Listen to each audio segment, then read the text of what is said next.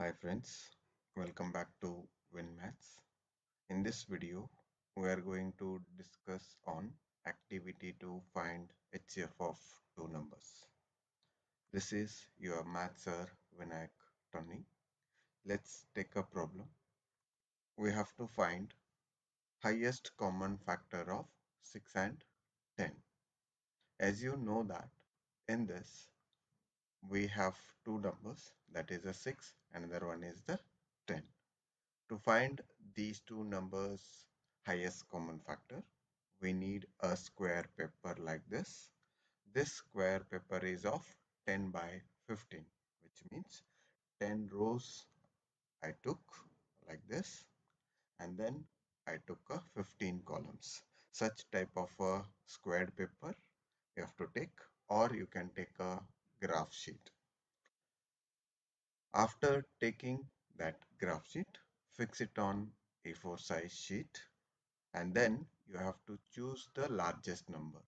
In this, largest number is 10. So I will take this 10 and I will write the 10 at first row, and then I will fill the 10 square boxes in this first row. So let's fill this first row. 1, 2, 3, 4, 5, 6, 7, 8, 9, 10.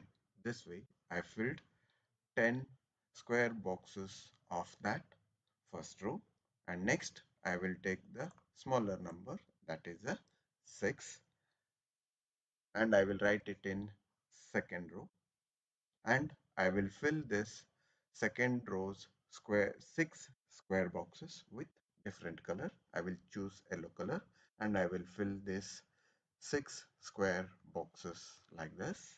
Now you can see there, here are the 4 boxes which are left out. These 4 boxes, will call that one as a remainder. So that we will count, and I will write remainder as a 4. In the next step, what will become that? The previous number which we filled at an here, that is the number 6. This 6 will take and we'll write it in the next row, and we have to fill the 6 square boxes. Let's fill that one. 1, 2, 3, 4, 5, 6.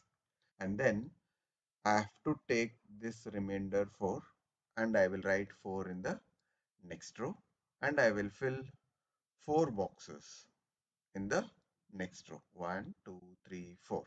After filling that 4, again we left with 2 boxes, since I will write here as a reminder as a 2.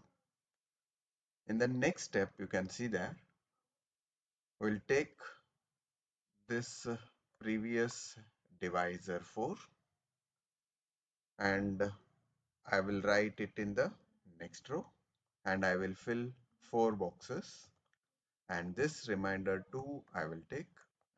In the next, we have to take the remainder 2. We have to write here and we will fill. So first 2 I filled, and again you can see there 2 more boxes are left out. These 2 also I can fill. So 2 times I filled.